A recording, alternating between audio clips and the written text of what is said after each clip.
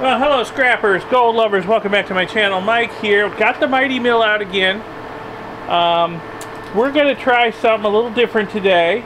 You've seen me crush up gold ore in this thing and pan it out. You've seen me crush up ceramic IC chips in this thing and get the gold out of them. Today we're going to try something a little different. We're going to do some connectors. We're going to try some connectors. I can't guarantee this is going to work. The Mighty Mill might choke on these. It's not really made for crushing up metal connectors or plastic, so I don't know that this is going to work. The Mighty Mill might meet its match today, but I have a lot of connectors, lots of different types. These are just a few of the different types. I have buckets full of them, and I've been talking to my friend Ken, who sends me a lot of interesting projects, and he was threatening to send me barrels full of connectors, and I'm like, Ken, I'm up to my ears in connectors already. I got to figure out a good way to process these things. And you know, everybody says in the comments and they email me and say, well, use Eco Goldex on them. Yeah, that would strip off the visible gold. That's true. The problem with these connectors in Eco Goldex is they have a lot of internal space and nooks and crannies where the pregnant solution can get trapped in there and not going to get it back out too easy. So some of these connectors I think are going to soak up more pregnant solution of Eco Goldex than they're going to release in gold. So what I've been looking for is a way to shred these, basically. You know, tear them up into little pieces. Whether I can separate the plastic and the useless metal out or not, at least they'll be shredded, they'll be in pieces. I could run this stuff through Eco Goldex or some other gold plating stripper, get the gold off, and this stuff wouldn't trap a lot of the pregnant solution then, and we get a much better yield. Because I think as it is, a lot of this stuff's going to give us a terrible yield if I run it through Eco Goldex. So I've been looking at ways to shred these things. There are some commercial shredders out there that I'm sure could turn these into little bitty pieces. But I happen to have the Mighty Mill. So we'll try the Mighty Mill and see what happens. Some of these may or may not go through. They may clog it up. Yeah, some of these connectors I don't think are going to go through the grizzly all that well. Some of these may get caught up down there. But we'll give it a try. Anyway, you've seen the Mighty Mill before. You know it can turn rocks and ceramic IC chips into dust in a split second. I don't know how well it's going to work on this stuff. I guess we'll find out. But if you want a Mighty Mill, I'll put a link in the video description to the eBay seller who sells these things. He makes them and sells them. As far as I know, he only sells them on eBay. He makes them in batches, and as soon as he announces a new batch is coming along, you got to put in your order because they sell out almost immediately. These things are insanely popular. I waited for a long time to get my Mighty Mill because they kept selling out on me. So, yeah, check out that link if you want one of these. I'm running it with my Ryobi corded angle grinder today. When I use it in the field on gold ore, I'll use it with a cordless angle grinder. Battery powered. And it is truly portable. Okay, so taking a little bit of a risk here. It's possible I could break the hammers in the Mighty Mill, but clever boy that I am, I bought a spare set of hammers for it. So if we screw up the hammers in here, I can replace them and I'll know, hey, don't do that anymore, okay? So, it's a little bit scary, but let's try it. I'm going to put that in there and we'll see what happens.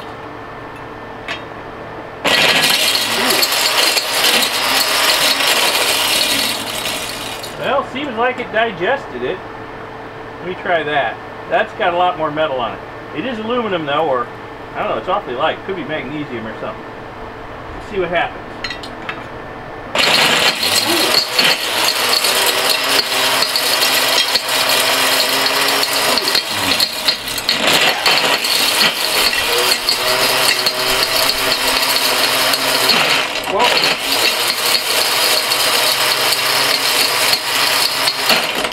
Wow, okay, yeah, that's not exactly the way it goes when you put a hard piece of quartz in there or some ceramic IC chips. They just get converted to dust instantly. Looks like we got some, I don't know what's going on. Let me see what I can dump out of it. Oh, okay. So it's just beating the crap out of this thing. It's not actually destroying it. Oh, it's hot. Wow. Okay, but ooh, I'll have to give you a close-up look at this. There's a lot of smashed up gold pins here.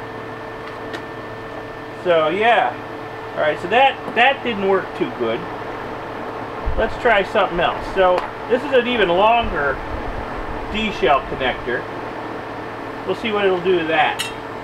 If it'll even go all the way down and in. I'm not sure.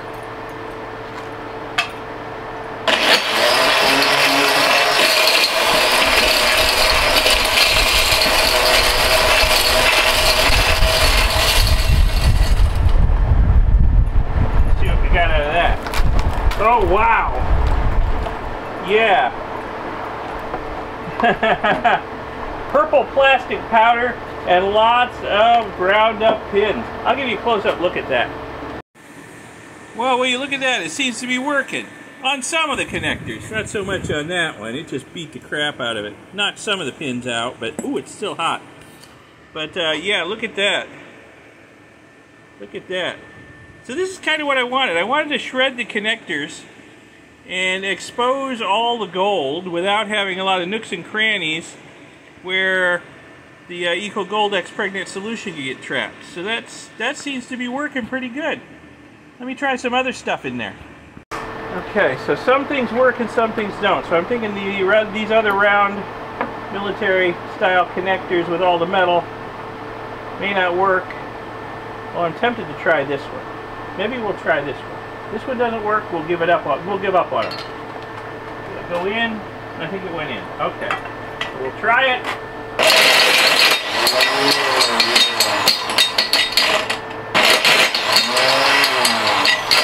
It's just beating it up. I hear it getting kicked up and up towards the top. I can feel it hitting. Yeah. It's just pounding it and it's hot. Yeah, okay.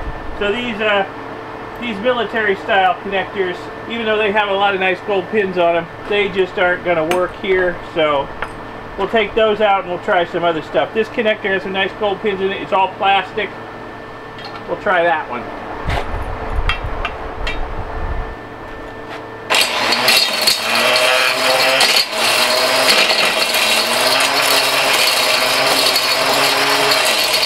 Ooh, not good noises. Not good noises. Wow.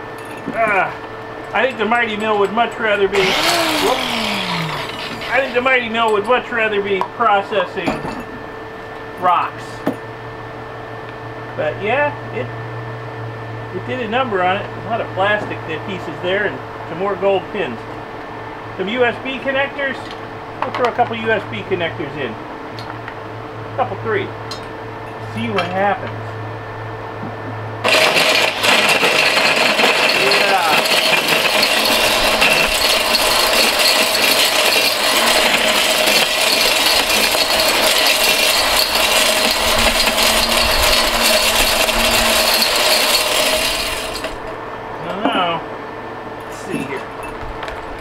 Well, yeah, it worked. Yeah, it worked. It shredded them. It wasn't happy about it, but it shredded them. You see, we got some sort of funky custom, I don't know what that is, some sort of proprietary connector. It looks like a dual USB, but it's different. Throw that in there. HDMI connector here. Throw that in. See what happens.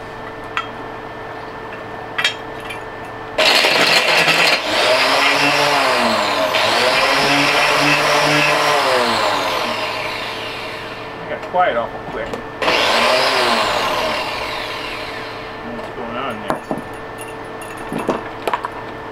Huh. Well, that's still pretty much whole.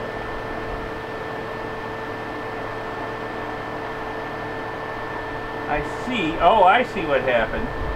The connector's jammed up. They didn't actually enter the chamber where the hammers are. Let me get something to poke it down in there. I was thinking that wasn't working all that well. Okay, put that one back in. I have to take the cover off and see what I'm doing to the hammers in there. This is pretty violent.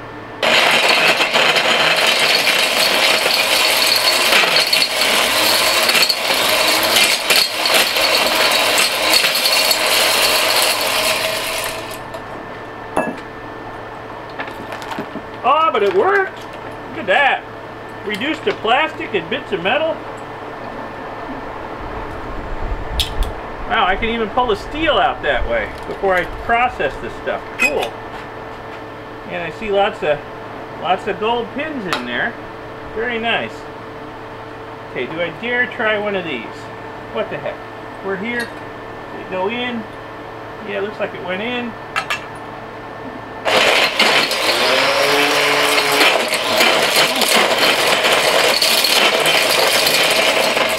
Probably not good for my grinder either.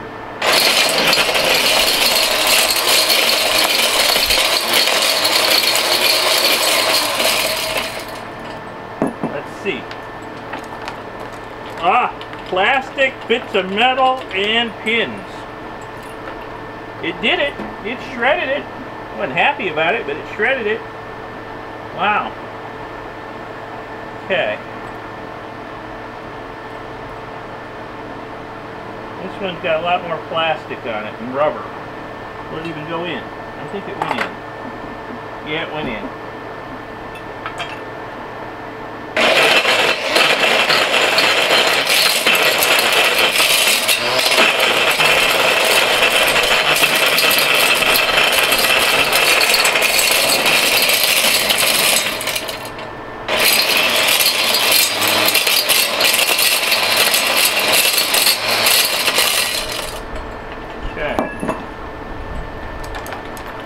Wow.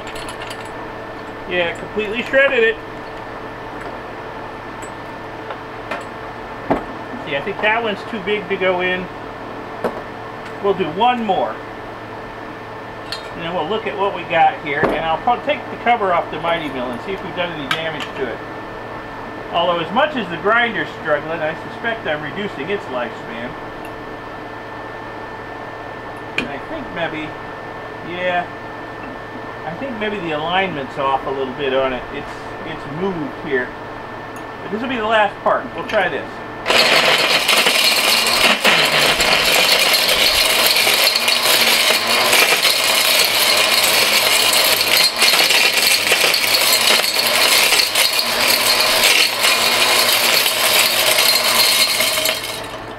Yeah.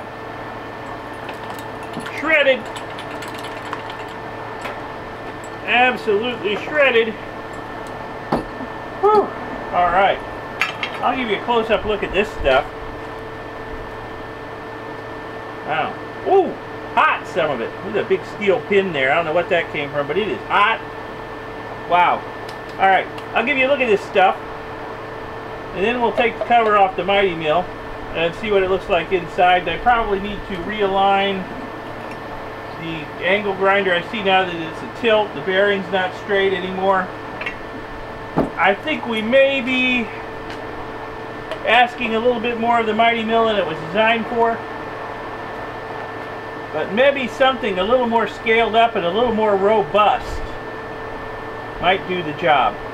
But I'll give you a look at this. Okay, there's a whole lot of shredded plastic in there. There's pieces of aluminum. There's bits of steel. But the pins are in there. The gold pins are in there. Yeah, they're in there if you dig down. You can see them. They've been liberated from the connectors. And you know, I bet if I threw this stuff in some water, I'll bet a lot of this plastic stuff would float to the top and I could skim it off. Yeah, there's a ball of aluminum there with some wires hanging out of it. I think the Mighty Mill did a pretty good job on the connectors I ran through it. I mean, it didn't want to work on these, and this one wouldn't fit down the throat. But I think it did a pretty good job on these. I'm just not sure that it could do a large quantity of them without choking. Alright, let me get a wrench, take the cover off, and we'll see what it looks like on the inside, see if I've done it any damage, see if I can realign everything good. So the next time I need to crush some gold ore, it'll be ready. I'll tell you what, the old Mighty Mill got plenty warm. Let me unplug it so I don't pick my fingers off or anything. That would be smart, huh? The old Mighty Mill got pretty warm doing this. Normally it doesn't get this warm crushing rocks. I think we had a lot of friction going on in there with that softer material. And the balls of ductile metal getting hammered in there. So friction becomes heat.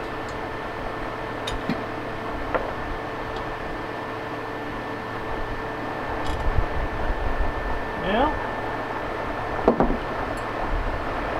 yeah, the hammers are good and warm. They don't really look any more worn than they did before I started. The hard quartz I've been crushing in them, and the ceramic IC chips have got the leading edges all pitted. Ooh, hot, hot, hot.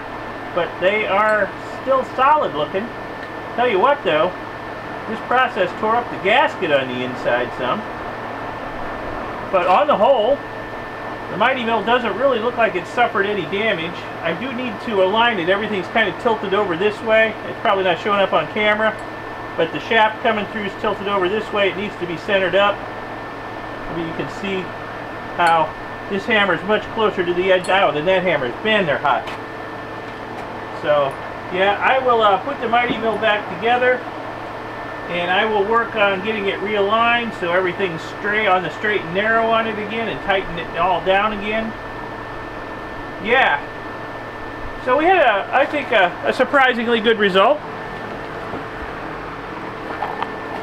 I mean, yeah, it can't process these, but hey, it wasn't designed to do any of this stuff. But all the other ones, well, it did a number on them. Look at the gold pins in there, liberated from all that plastic and metal. So that's exactly what I was hoping would happen. But yeah, I'm not sure the Mighty Mill will be long for the world if I did this on a regular basis with large quantities. But maybe if we could scale this up, then maybe, just maybe, we'd have something that could deal with connectors. So I'm going to keep that stuff for the next time I run a batch of Eco Goldex. I'll put that stuff through it. Don't really have enough accumulated for that at the moment. But hey, thanks for watching. I hope you found this interesting, educational, informative, inspirational, whatever. Give the video a like, give it a thumbs up. Subscribe to see my future videos. There's going to be a lot more gold recovery videos. Mighty Mill is going to feature prominently in them in the future. And all kinds of other gold recovery videos. So subscribe to see those future videos. Press the little bell icon YouTube wants you to press to be notified when new videos come out. Check out my second channel, Electro Geek 64. There's always good stuff going on over there. A lot of new content going up on that channel too. So check it out, and I will see you in the next video. Thanks a lot for watching this one. I gotta put that back together, so see you in the next video. Bye.